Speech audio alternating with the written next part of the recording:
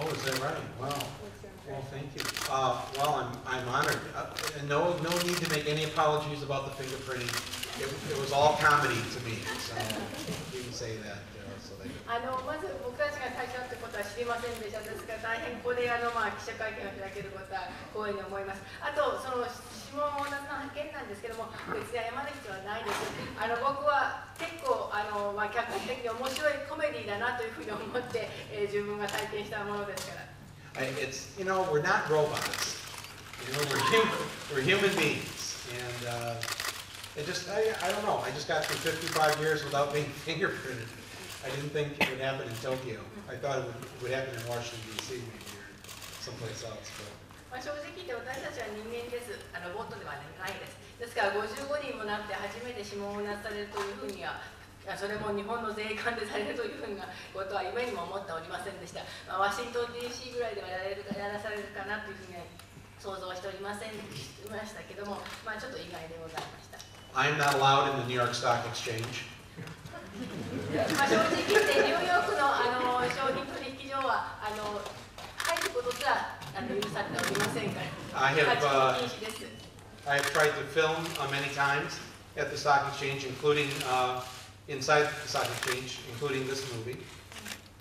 でかつていろんな作品で商品取引所の撮影を許可をもらおうとしましたし、中での撮影もお願いしました。このキャピタリズムとてもそうでした。And large news organizations in the United States have requested to the stock exchange to allow me to come in so they can conduct an interview with me in the stock exchange.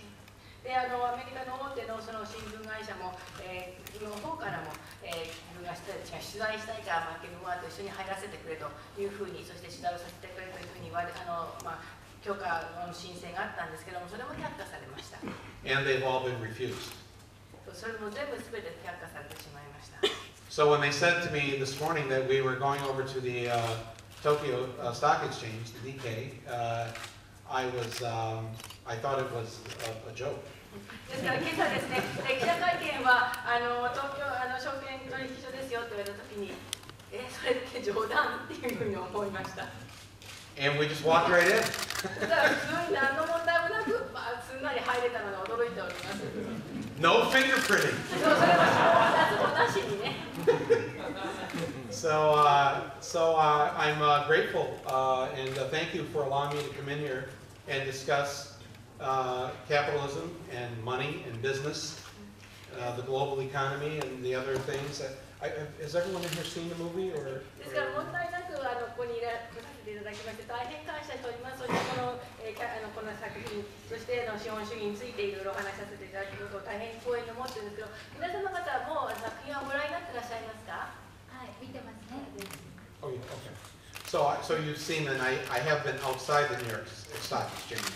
ですから僕がニューヨークの商品取引所に入れないっていうのも証券取引所に入れなかったのよく分かっていらっしゃいますよね。I'll tell you a funny story. At the end of the movie, when I'm wrapping the New York Stock Exchange with crime scene tape, I was very afraid to do this. I thought I might be arrested and fingerprinted. And sure enough, I see the police coming toward me, and I'm thinking, this is it. I've never been arrested, but it's okay, it's going to happen now. As the police got closer, I said to the police officer, I'll be out of your way in just a minute. I will clean all this up. Not here to cause any trouble. And the officer says to me, that's okay, Mike. The guys inside this building, they've lost $1 billion of our New York City police pension fund. You just take all the time that you want. And so that's how I was able to shoot that scene. ちょっと作品について面白い裏話をご披露したいんですけれども、作品の中で僕がニューヨークの証券取引所の周りを犯罪現場の黄色いテープを巻いてるシーンがあったと思いますけれども、あれの撮影中ですね、僕は結構怖かったです。これでやっぱりとうとう逮捕されちゃうんじゃないかな、それで指紋も剥奪されちゃうんじゃないかなっていうふうに思いながらシーンは撮影してたんですけども、そうしたら案の定、警官がそばにやってきました。